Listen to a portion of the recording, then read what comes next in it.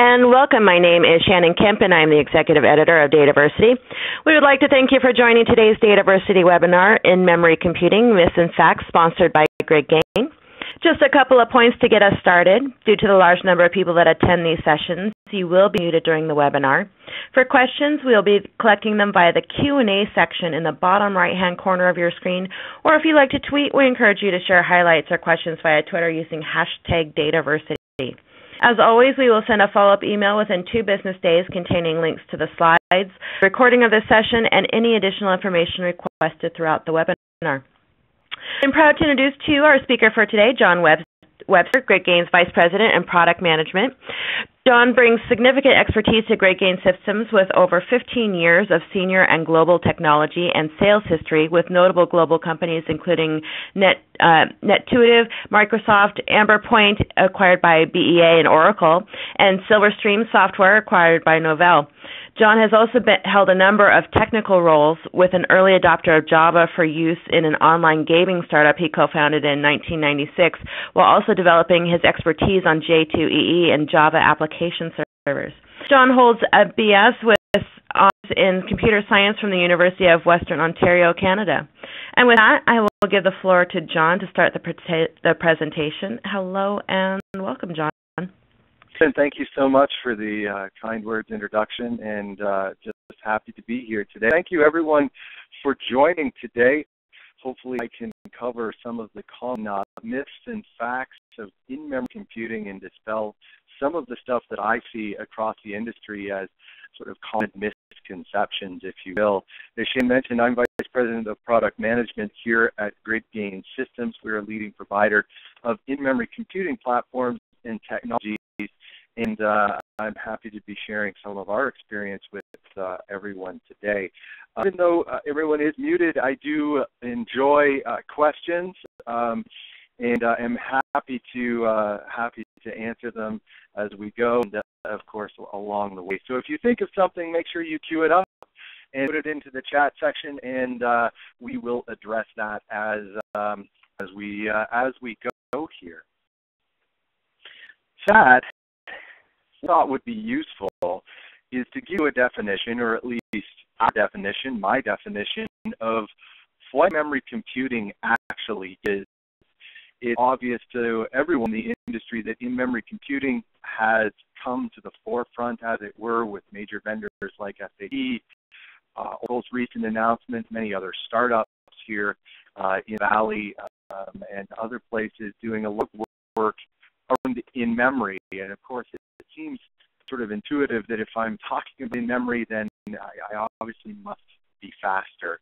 So our formal definition here is that we view it as using high-performance, integrated and distributed memory systems to be compute, process, analyze, and transact on large-scale data sets in real time. And I don't want to digress into a discussion of what deterministic real time is as it compares to the high frequency traders in New York, for instance. But think of real time as essentially application time, or milliseconds, nanoseconds is sort of the SLAs that we approach, and I think in-memory computing ideally suited for. Often you cannot approach without using some type of in-memory computing platform. And it's really very much orders of magnitude faster than legacy disk-based systems. So there's a couple things I'd like to point out here. This is not about partial caching of data.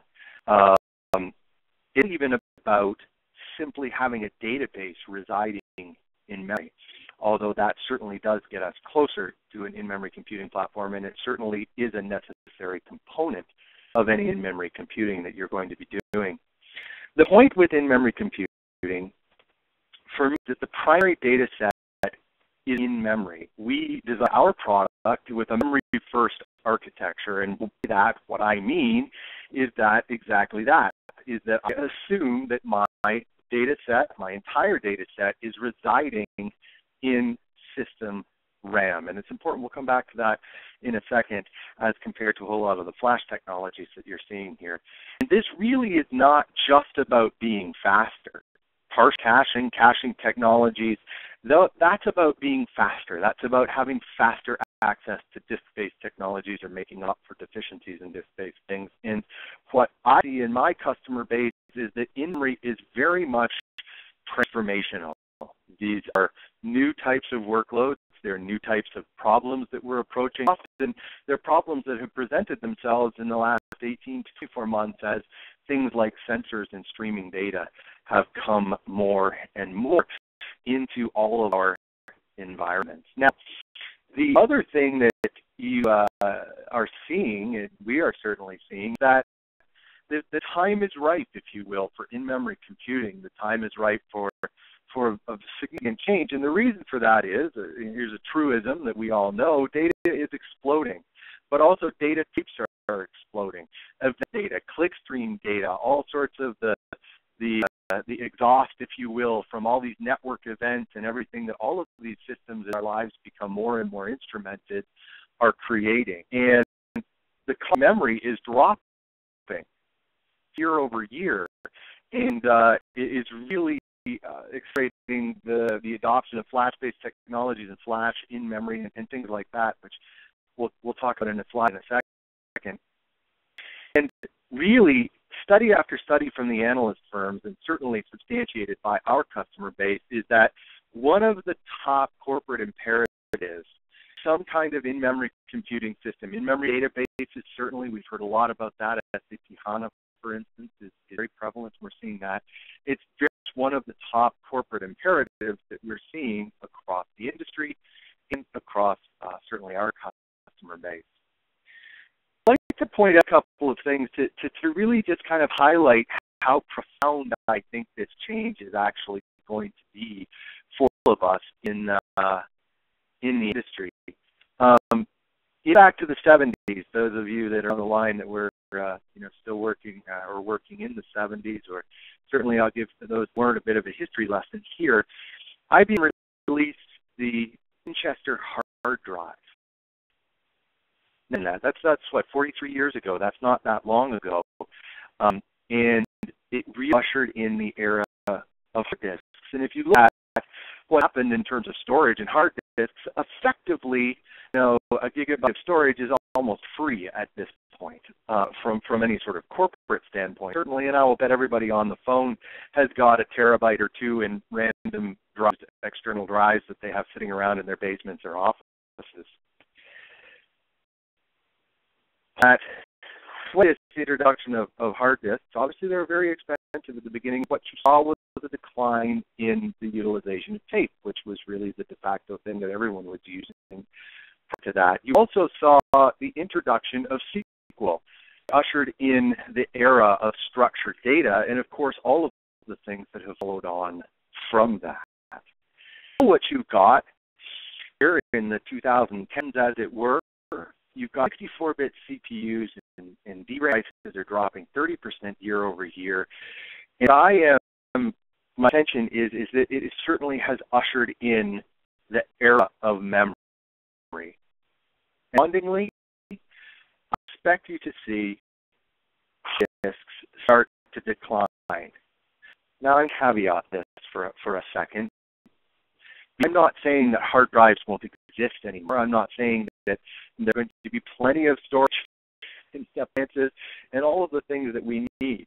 But what I am saying, and partner agrees with me, is that RAM, really the new disk, and disk is really going to become, at least, the new tape, where you put things for sort of long-term, durable storage, and the disaster when you need to turn the light and put all those things back together again. So you are seeing things like NoSQL, NewSQL, and all of that coming onto there, and really about to see the era of unstructured data coming here. And again, SQL is not going anywhere. SQL will certainly be with us. My overall point that I like you to take home is very much a profound change that is on the level of the web, it's on the level of cloud, and the impact on our industry and the technologies and the way that we build applications is going to be correspondingly as profound. So what I'm talking about in terms of memory first versus disk first? Well, really this is about primary storage. I mentioned that already, and essentially disks are for backups. This is, again, disks are virtually free. We're actually seeing a decline in the use of disks for our high performance. And if you think about it, the latency of accessing data from memory is in the seconds. And you're really just doing pointer arithmetic. It's an AI call to get your data. When you're using disk in a disk-first architecture, which is what you see in most traditional RDBMS systems and most of the things that we've built out over the years, it's really an API call, which is going to engender some sort of level of OS call, and I/O. You're going to go through the I/O stack. You're going to hit some hardware. You're going to be on a different bus. And then ultimately, you're going to pick things off of either a spinning disk or a solid state drive, which of course is faster than spinning disks. But nonetheless, you've still got latency in milliseconds, if not worse than that, depending on what you're retrieving. And an important thing I always like to say is just because you can scale doesn't mean that you're in memory. Just because you've got a cache, for instance, or just because you can increase performance, it's really not synonymous with the same thing, as it were, as in memory. One thing that's also different from an in-memory computing technology stack standpoint is that it inverts what you might call the normal or the standard application architecture. And by that I mean if you're looking at anything client server, even to J2E and various other things, your data is always moving around. You've got data residing in some sort of repository, database, system, flat file, whatever it might be.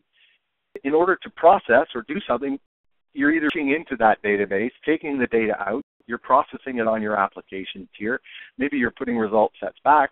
Maybe you're updating data rather. You're returning result sets, whatever it might be. The point is that things are moved. They're not partitioned. They're in a central database, centralized database. And again, that's not to say that that database isn't clustered. Obviously, it is. We know that that's a very standard thing to do. But it's actually impossible. You can't actually send computations to the data in the way that you can with in-memory computing. Now, let's talk a little bit about Hadoop, because Hadoop is a great example of exactly what I'm talking about. One advantage of Hadoop, and in my opinion, the reason that it is as popular as it is among the cost and durability and sort of cheapness of it, as it were, is that what Hadoop has done for us is it has essentially democratized parallel computing. Doing parallel computing, and the folks at this company have been doing parallel computing, for decades in some cases. But traditionally, it's been very challenging or difficult and hard and sort of limited to, some very specialized use cases before you're actually doing true parallel processing. Now, enter Hadoop, MapReduce, and MapReduce being a very common and sort of easily understood notion in terms of parallel processing, does this over spinning. Takes things from days to hours, hours to minutes. Never designed for real-time workloads, but very much about bringing the computations to the data. That is, in fact, what MapReduce does. Now, that's not the only way to do parallel processing. And within memory computing, the same notion. You've got a partitioned data set, data residing in memory, and then an ability to compute or transact on that data. And we certainly do MapReduce, we do MPP, we do a variety of different kinds of parallel execution on our front on top of these things. And the difference is that by doing this, by sending the compute to the data, you can actually get what you might call almost unlimited scale. I've never been able to, if I'll speak for my own product for a moment, I've never been able to not scale. I've never reached a theoretical maximum in terms of the scalability, and that's because, again, memory first architecture that we've actually put together and be able to do that. You can very much actually approach the theoretical minimums in terms of the ability to scale and access data. The I'll share just an anecdote with you. One of the things that we always say at GridGain certainly is that the first law of distributed programming is to not distribute, and MapReduce is really very much one of the first paradigms to do it. So my overall point on this is that data is not enough. It's not sufficient. An in-memory database in and of itself is enough. You absolutely need a compute component as well. So talk about myths. The first thing that I hear always sounds great. I want to be able to do things differently. I want to be able to have virtually unlimited scale. I want to be able to do it on commodity hardware. I want to be able to scale up, scale out, whatever I want to do. Sounds great. But this is just too expensive. And that is certainly a legacy of where we were 24 to 36 months ago in terms of RAM pricing, in terms of what it costs you to lay these kinds of things. Now, what I can tell you is, and I tell you for a fact, this is actually just wrote a check for this for one of the engineers. There, very simply, is a terabyte of DRAM cluster. It's really about 10 blades, and we were able to buy this for about $25K, including shipping and racking and storing and putting this into our data center, as it was. So very, very cost effective. So you can scale up 10 terabytes as $250,000. That's not really too much. You can absolutely approach this in very, very, very variable fashion. And it's interesting that, it wasn't that long ago where terabyte was sort of the purview of giant resource organizations. But, you can certainly have this in your data center very, very simply. By 2015, we expect this price to drop even further. So the hardware enablement on this, we expect to see a terabyte of hardware on commodity blades around $10,000, right? Again, do the math on that in terms of your data set and where you actually want to do that. Traditional types of technologies and even the big data technologies can't deal with the latencies associated with this, making this very much, very much about in-memory, but very much about DRAM. And then the very interesting thing that's actually coming along here now that we're seeing a lot of is memory channel storage. This is not PCIe-based stuff. This isn't, flash, SSDs, solid-state drives. What I'm talking about is actually flash in DRAM form factor. It's about twice as fast as flash, and it's pretty much the same price point as it is. And what that allows me to do is have randomly accessible memory available to me, and some following consequences in terms of price, making this even more affordable. In that flash itself, obviously, is a cheaper technology. You don't have to spend as much money for it. It also SIPs for when compared to DRAM, and you've got a very interesting thing where you can see a lot of very cost-effective things coming to the market where power cooling, I've seen things like 512 cores and 44 terabytes of flash-based memory in 2U. So again, think of your data centers and think of how quickly and easily you can scale to some very substantial levels here. So point being, too expensive is just simply not anymore for the current state of the art, as it were.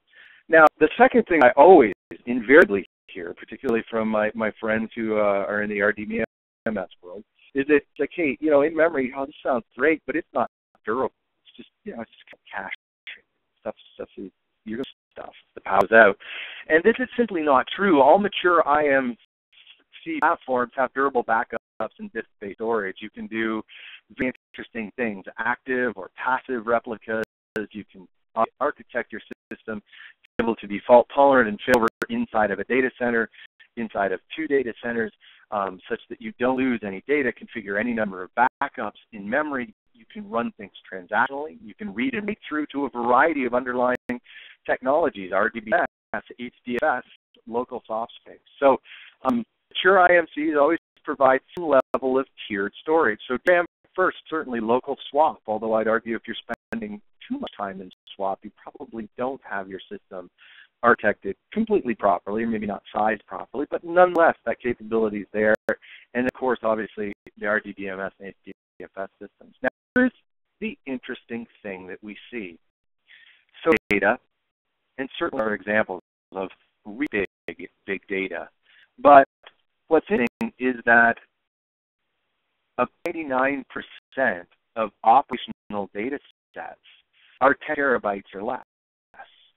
Terabytes is a very approachable number. I've got multiple clients saying anywhere from 10 to 20 terabytes in memory across a relatively modest number of servers, quite frankly. And it is, when you get right down to it, very approachable in terms of having your complete data in memory. So, the interesting thing there, not durable is simply not true. There's very much durability here, and a little bit of a forward-looking statement. There's some very interesting stuff coming up with non-volatile flash that is certainly going to change the hardware landscape on this substantially. So lots of interesting things here. Number two, definitely actually need to debunk. Now, often I will hear that flash, meaning flash DIB-based approaches to flash, is fast enough. And on PCIe is, well, quite frankly, still a block device. And what that means is it's still a disk drive. It's a third one, for sure. I will not argue that. It's very much faster than the hard disks that it is replacing, and there are lots of advantages of that. But the point is that even with flash, that you still are going through your I/O, your OS I/O, you're going through your I/O controller, you're on a different bus, all this marshaling and buffering and various things that need to be done. And if you're writing data that's smaller than the block size, there's just inherent inefficiency in all of this. And if you really want to go fast, and coupled with the fact that the price is dropping and operational data sets are really 10 terabytes or less when you get right down to it, is very much the answer. And it's just substantially faster in terms of I/O and access. And that, again, goes back to the hardware that underlies, my software stack. I spend a lot of time talking about hardware because it's an enablement for my software stack there. So, again, some things to think about there when you're looking and evaluating flash-based technologies. It's, where is the data being written? Is it being written to a block device? Is it in and out of the I/O? Now, I mentioned earlier when I sort of kicked this whole thing off that we started to talk about, in-memory databases are sort of synonymous right now with in-memory computing. And, in-memory computing and the whole notion of that and the platforms and technology, it's not really a product. It's a technology and architecture. It's really very much applied to different products, different payloads in different ways. And you need to be able to do a variety of things together. So simple caching is simply not enough. Caching is great. It makes up for the deficiencies in disk drive. There are a lot of great caching technologies out there, but don't confuse that. You should be considering as a sort of true or full stack or full service in-memory computing platform.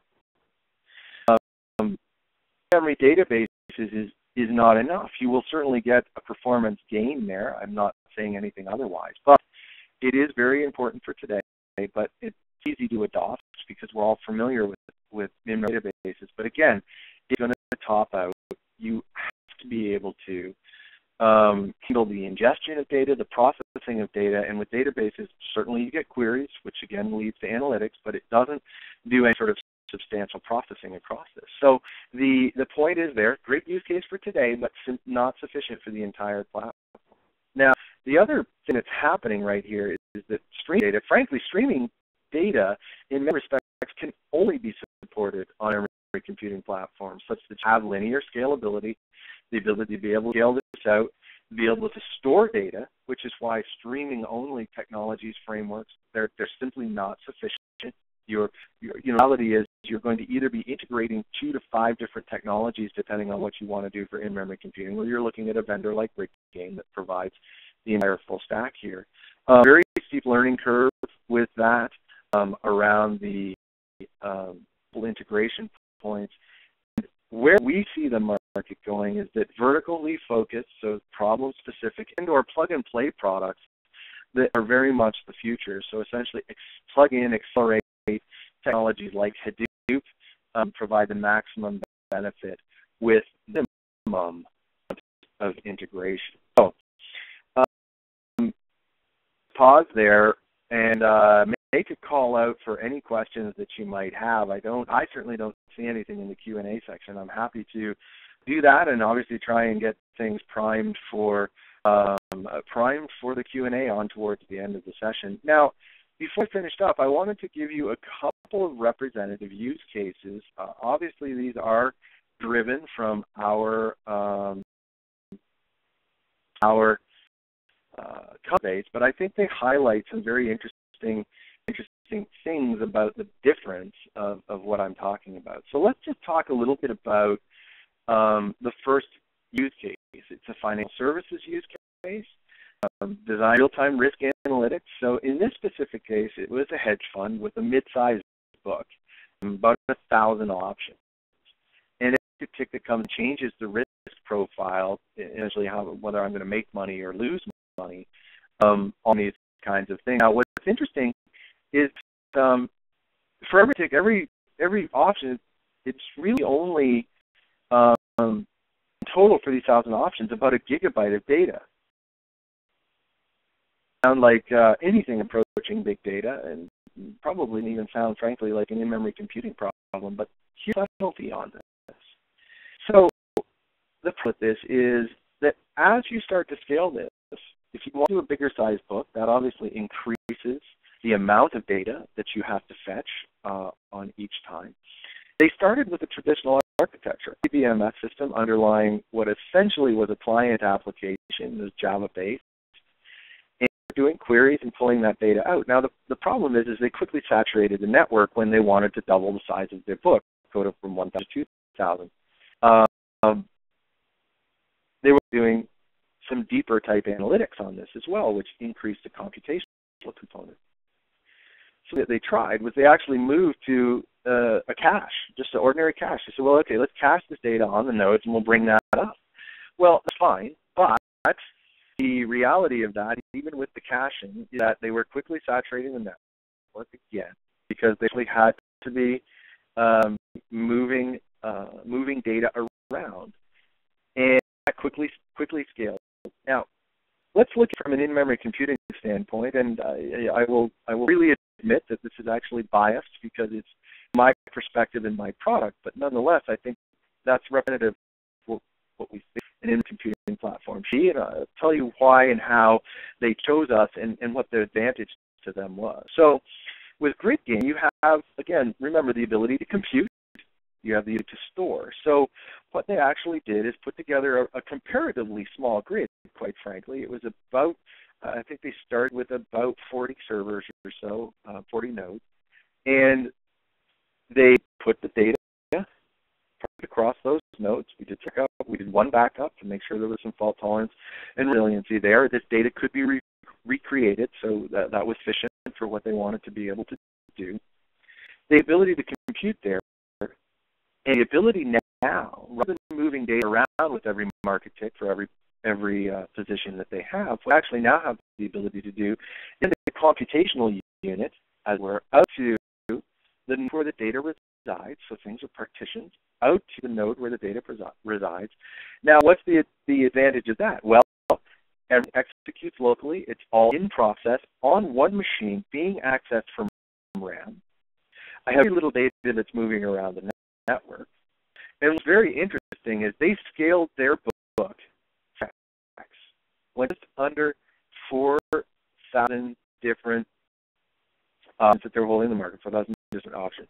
Their latency pre-GridGain was about on a quarter of the book, quarter of the size of the book, was about 1.25 seconds or so, and afterwards at about half a second, added more complexity to their risk analytics model because essentially they can scale as need to by fleet. And actually, this is a guy I quote often. He says, "I love you because I just stack them and rack them."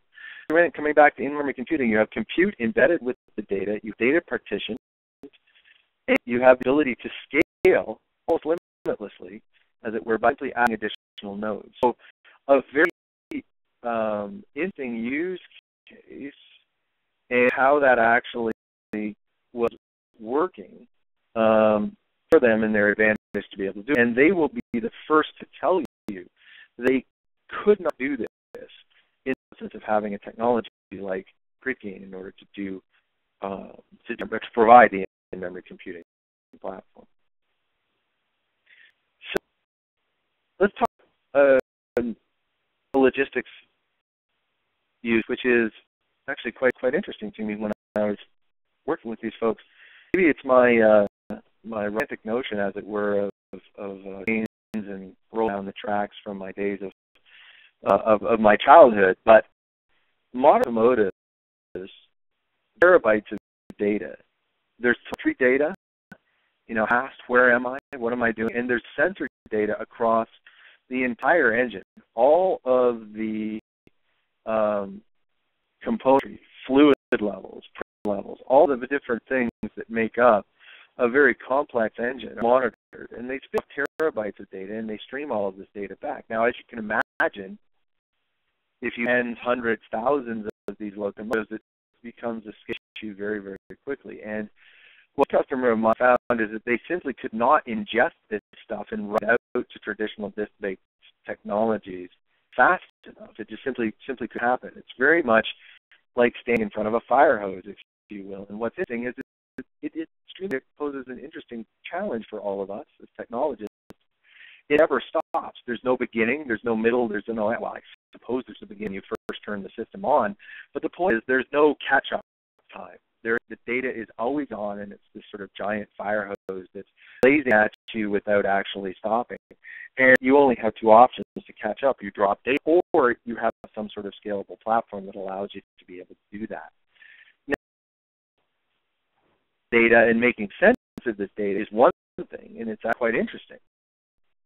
It was a problem to solve, but then you add on an additional computational layer of complexity, as it were. What happens if I have a switch that's broken? Well, now to figure out what to get routed around this, in what order, so that I can meet my SLAs on cargo delivery, so I can, and you can optimize this for mitigating financial penalties, maximizing my savings on fuel. There's all these different factors that go into this. So it's a complex computational model that you've got running. You've got data streaming at you that you need to react in real time. And quite frankly, figuring this out overnight or tomorrow doesn't actually help you very much. Now, this is actually net new sort of technology and problems for my customer because 5 years ago, 4 years ago, I mean, none of the locomotives had this level of sensors. It just simply wasn't, the data volume just simply wasn't there.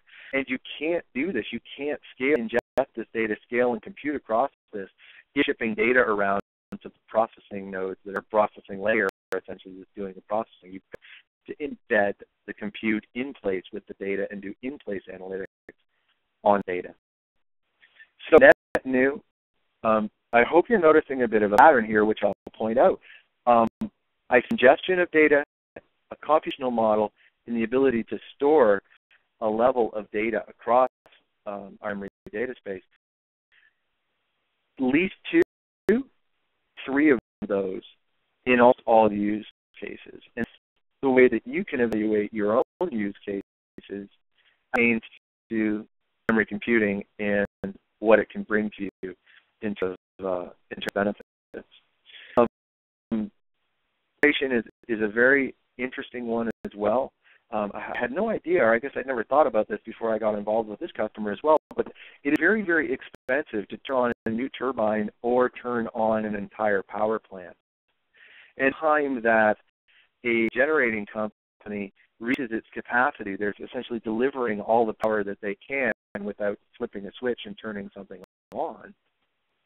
Very complex decision that actually drives that. So you'll have companies that essentially are vertically integrated. They're selling to the market, both commercial and residential. They are trading energy on the spot market. They have generation, they have cogen capability to be able to deliver power to the grid to meet this demand. And what's fascinating is that when they're making this decision, there are, in this case, there are 28 different factors that they consider just environmental factors. What day is it? How fast is it? how is this compared to historical norms? What temperature? What forecasted temperature in the next 30 minutes, next hour, next 24 hours, and so on. And what you've got here then is the data streaming into us, sensors coming from the smart meters, coming from all my environmental sensors, coming from my power plants. You have to ingest all of this data and make sense of it, put it in some kind of representation that you can then do analytics across that. You have historical models for what happens when it's 46 degrees and it shouldn't be, and it's outside of the historical norm. And run a complex analytics across this. You keep a subset of your operational data in memory and along with your historical data, and you'll be able to scale this up and down in order to make that decision. Do I turn on a plant? Do I buy on the spot market, or do I do nothing?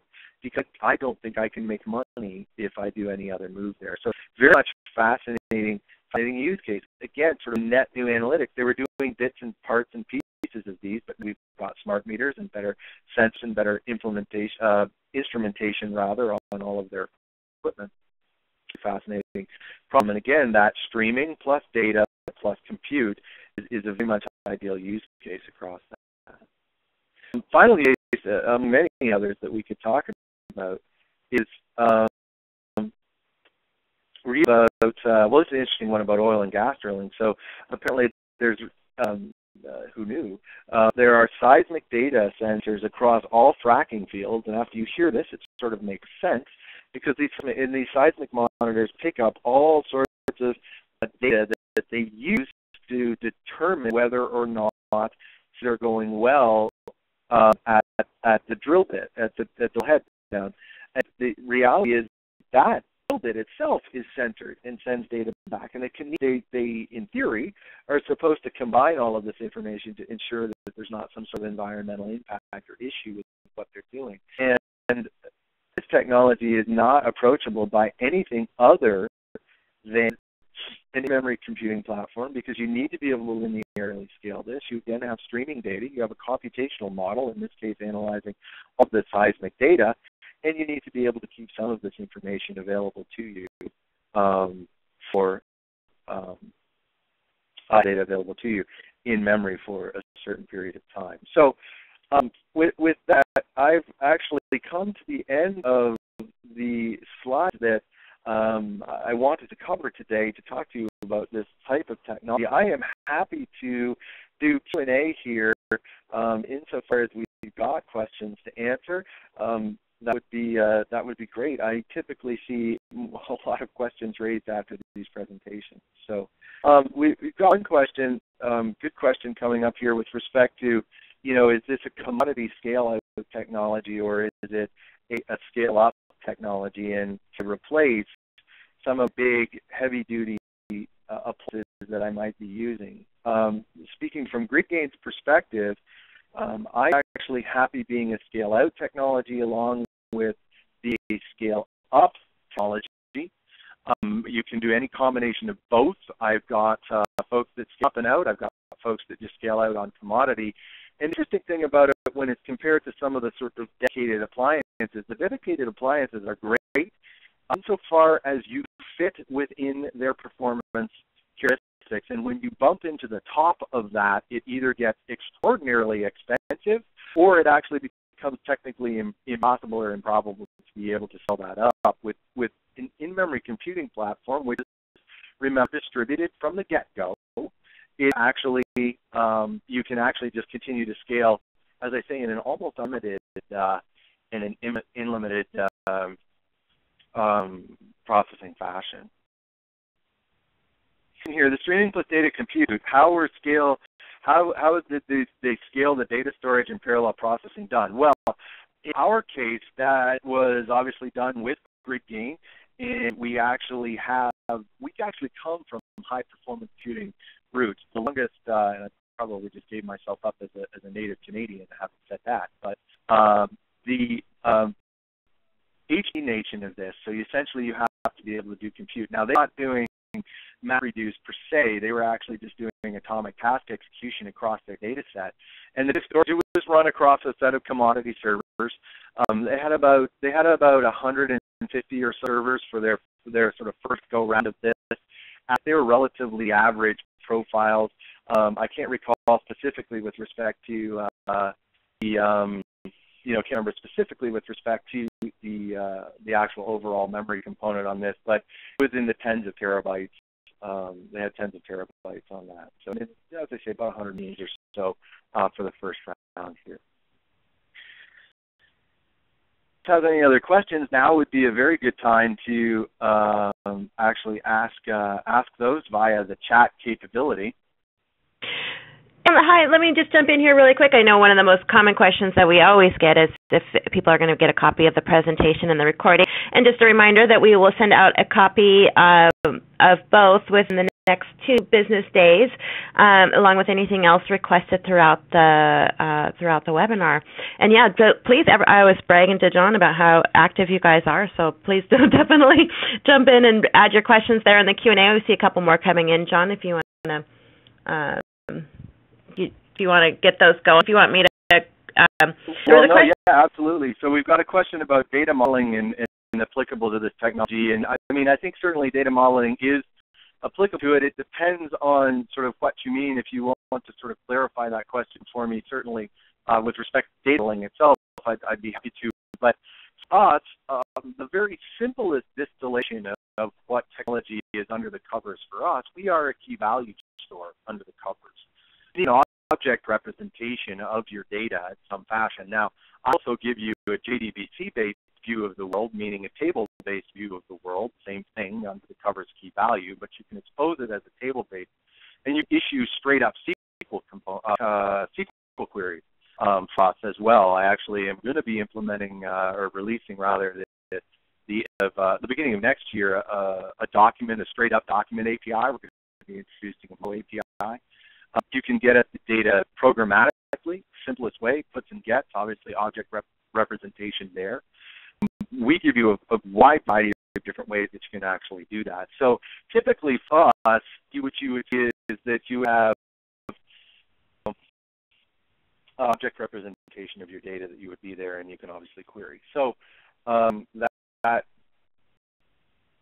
doing your data modeling, of course, that would be applicable to we support, OR mapper, Hibernate, things like that as well. And another question came in, Jon. What's the high-level architecture and flow of GridGain? Well, for us, actually, we have the luxury, I guess, or the foresight. I'm not sure which to say, Shannon, but we had when we took a greenfield approach to design many years ago now, we actually consciously made the choice to make our deployment architecture as simple as possible. So we have a very lightweight node deployment, the notion of a node, and at startup, I guess I'll say, every node is equal. That's not to say that some nodes don't become data nodes, don't become specific, we don't have logical caches across physical nodes. The point really being is that it's simple, very simple to start, very simple to operate, and essentially anywhere you can run a JVM, you can run a GridGain node, which will then take sort of maximum advantage, as it were, of the underlying hardware that it's running on. So I'm not going to say that this is a practical use of GridGain, but we do amuse ourselves every now and again by firing up GridGain nodes on an Android handset. And the reason I say that is to really illustrate how lightweight and straightforward the deployment architecture is. But a high level in terms of getting data in and out, if you can do puts and gets, you certainly, if you how to use a hash map, you certainly can get rolling with GridGain. And in terms of task execution, it's a standard MapReduce. I'll say it's probably one of the most familiar ones, of course, because of what Hadoop has done in the industry for us. But it's a very straight up. If you are a standard enterprise Java programmer, you will have no issue working with GridGain. And that we put ourselves on is that a GridGain application, once you've written your application to work with GridGain, you run it on 2 nodes, 20 nodes, 2 nodes, and the application knows no difference except for the fact that it has more processing capability and data storage available to it. So it's very seamlessly scalable. that standpoint.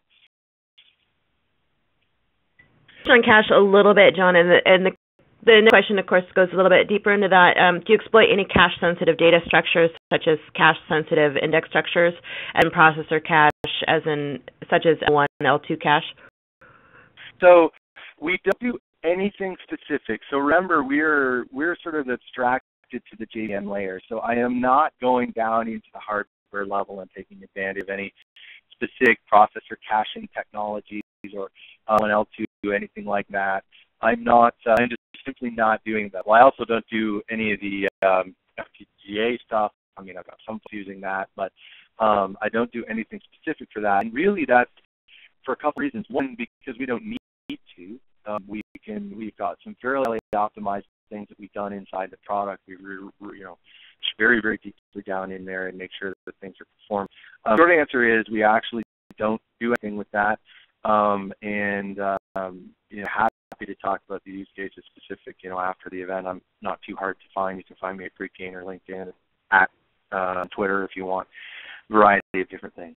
So, short answer, no, don't do anything specific with those because our caching technology, we've written all of our own technology to operate at the JVM level.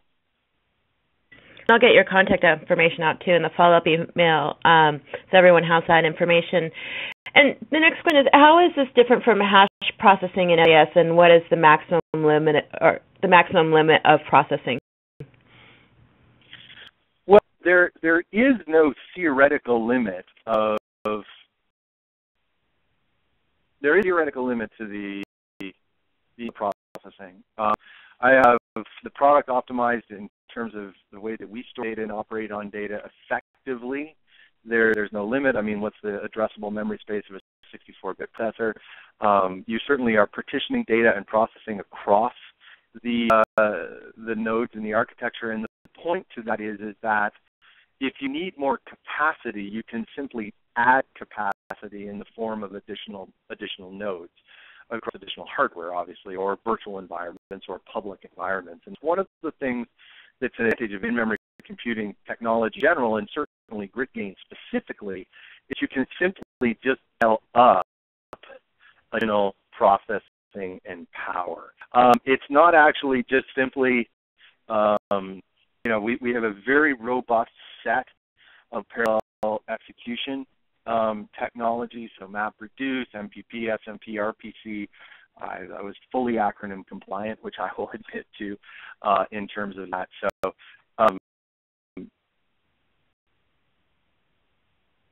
I think we'll essentially answer the question. Now, in terms of hashing or hash processing, I mean, we are much, much more than sort of just a simple hash table. Yes, under the covers, you can do it as a very simplistic hash, but with very additional capability on top of that. In your reference noting, does this imply replication? A great question, because when you look at technologies, in-memory computing technologies and database data storage technologies, so yes, we do replicate. There's a couple of answers to this, or a couple of subtleties, I guess, or a couple of different ways I can interpret this. So on a node basis, yes, I am going to replicate data. Now, let's just take the storage part of this for a second. On one side of things, if you will, at the extreme, it's a fully replicated data store. And what that means is all data resides on all nodes. And, similar caching use case, right? I mean, have all data in all places is very good for read mostly. That's limited by the fact that your largest memory space that you can have in a fully replicated environment is determined by the smallest memory space available on the nodes that make up your whole topology. So partitioned is where we see most of our customers going. In that case, you pick up sort of the choice of how redundant you want things to be. And so by way of example, you can set the number of backups for an individual element that you want to have.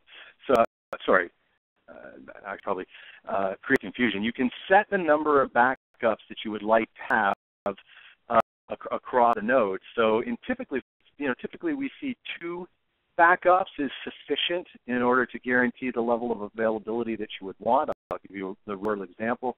I've got a customer that runs us across 2 data centers. It's a couple thousand nodes split between New York and the UK. Now, this is actually one giant grid that runs across the 2, but it has geolocal preference. So the clients in New York have a bias to operate against data that is in New York, and the clients conversely, same thing with the UK data. And in that case, we do 2 backups, one local, so it's up on 2 different physical pieces of server, a data center in New York, and then one remote. In this way, you can actually have a failure of a node in New York, still process in New York, have the entire New York data center go down, still be able to process, and have the UK data center pick up the workload. So one way that we replicate data, we are very good about how we do this. One of the things that you should always look at when you're looking at in-memory computing technologies is to ask your vendors the question, what happens when I add additional nodes? The answer for GridGain is that we actually add nodes dynamically and rebalance dynamically such that there's no interruption in processing of data. You should make sure that you actually check that around. Then you motion of data center replication. So if you're running active passive across 2 data centers for DR, there is also the ability to replicate either transactionally or non-transactionally to that data center, to that backup data center. So that's the way that we certainly handle that. Love all these questions coming in. The next question, Jon, is does this technology support data access via standard SQL APIs, or does it require using proprietary GridGain APIs? So that is both. So if you want to query me, and to be clear, it's a read-only SQL access, but that's typically for what folks want to do with SQL in terms of analytics and querying, obviously. You can just do straight JDBC connection, straight standard, select star from employees, where company equals GridGain, or by hire date. Standard SQL will run across that. We handle everything that needs to be handled underneath the covers to get you your data and give you a row set result set back on that. So that's only it, but you obviously also can use proprietary GridGain APIs to go and get that data. At the simplest fashion, it's puts and gets, fully transactional support, ACID compliant transactions across that. Very robust and rich set of APIs that you have available to you. So the answer is both. Whichever way that you would like to see us access us, you can. I mentioned a little earlier, I'm actually going to be adding a Johnson AI, actually the MongoDB API, as sort of the de facto standard for based access. That's going to be available the end of Q1 2014. We really like to make it easy to get data in, out, and query data and work with data in the ways that you would be, familiar with as standard, as it were. Next question is, adding additional memory storage and processing impact the I/O, or does it impact CPU processing? It's a very interesting question. I'm not sure I fully appreciate where the attendee is going with that question, but obviously there is at some point there is some I/O sensitivity, and typically we help our customers sort of balance the hardware profile in terms of what they want to do in terms of memory on the nodes. And the CPU impact, for instance, is really has more to do with the types of tasks and processing that you're doing than retrieval of data per se. Obviously, things are very quick when you're operating in process and memory. It's kind of a balance between those two. But I have scale-up customers, so sort of packed on the CPU power and a whole lot of memory in a single box. Sometimes that's appropriate. Sometimes it's more appropriate to have commodity boxes. Sometimes, frankly, it's just simply a financial consideration for my customers. So there's no hard and fast rule with respect to how all of these things interrelate. It's very much more use case specific. With respect to I/O, we've done a lot of optimizations, everything from our marshaling and serialization routines, our inter-process communication is very really efficient. We are very sort of not key, as it were, in terms of our protocols and inter-process communication. So very highly optimized. And a question came in. Reviewing GridGain's website, I don't see Oracle as a supported product. Is there a reason Oracle's not supported? Oracle is absolutely supported. I am going to go find a webmaster and have a discussion. Well, so I mean, we may not specifically call it out one or the other, but Oracle would be essentially an underlying data store for us, and we support almost anything under the sun. If you name the database technology, within limits, that I've got a customer that's actually running it. So I have many customers running Oracle underneath this big Oracle rack or something like that. NoSQL, MySQL, Postgres, SQL Server, Sybase, all the usual suspects in terms of database technology, Mongo, that matter, React, a bunch of different stuff that runs underneath it. Straight HDFS. I've got some folks that run us on storage attached, network attached storage type things and files. So a lot of different things. So George, don't worry, we're full Oracle support, first class citizen for working with GridGain, certainly. Okay, and we are getting close to the top of the hour here. I just have one last question for you.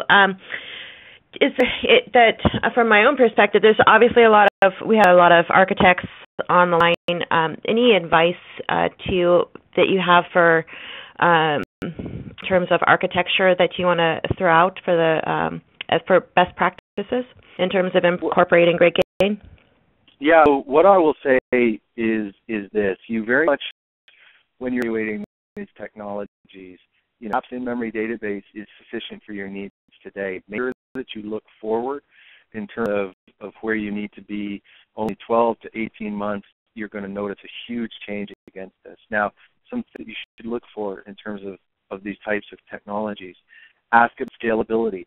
Ask your vendors to prove their scalability if they're claiming elasticity and linear scale. I'm happy to do that for anybody that asks me in terms of my customers. Make sure that you understand your fault tolerance strategies yourself. Make sure that you understand and appreciate the trade-offs between the various ways that you can read and write through and the ways that you can create backups across the entire infrastructure on all of that. Make sure, one of the big ones that I'll come back to, I just point out, is make sure you understand how you can add nodes. So it comes back to elasticity, but what happens when you dynamically add nodes? Can you do it? Can you see that? What happens, I'll give you a great example on this, what happens in terms of resiliency when you're having issues in nodes dying? I had one financial services customer that put me through a grueling test where they would start 100 nodes every 10 seconds. They would then have a script that was doing nines on the processes across the grids, and then just for fun, they had an engineer standing behind their network rack pulling out Ethernet cables. For us, we come through that with 100% no data loss, but make sure that you put your technology there. Look at your vendors. Look at the stack trade-offs for the maturity. We're lucky. We came from open source roots. We had five major releases, even though we look like a company. So I would say, that's the top of my mind. Those are the kinds of key things that we always help our customers with, and that I think your architects should be thinking about when they're actually adopting these in-memory computing technologies. Jon, thank you so much for this great presentation and explanation, and thank you everybody for the active questions. I love it, as you know, when you guys get involved and have a lot of questions for the speakers. Jon, thank you so much, and everybody, thank you so much for attending, and thanks to GridGain for sponsoring this webinar, of course. And if you have any other questions, again, I'll get the email out within 2 business days containing links to the slides, the recording of this presentation, as well as Jon's contact information, so that you can, if you have any further questions, you can be sure and get him that appropriate information. So thanks, everybody. And Jon, if you don't mind sending me a copy of the presentation too, I'll get that out so I can get that out to everyone. That'd be great. Thank you so much. Thank you, everyone, for joining and sticking with us here through the presentation. I will have the presentation to Shannon in about 20 minutes, and she will have it out to you shortly. I'll look forward to hearing from some of you. And if you have any questions after this, please don't hesitate to shoot me an email. I'm always happy to help. Thanks so much. Thanks, everybody. Have a great day.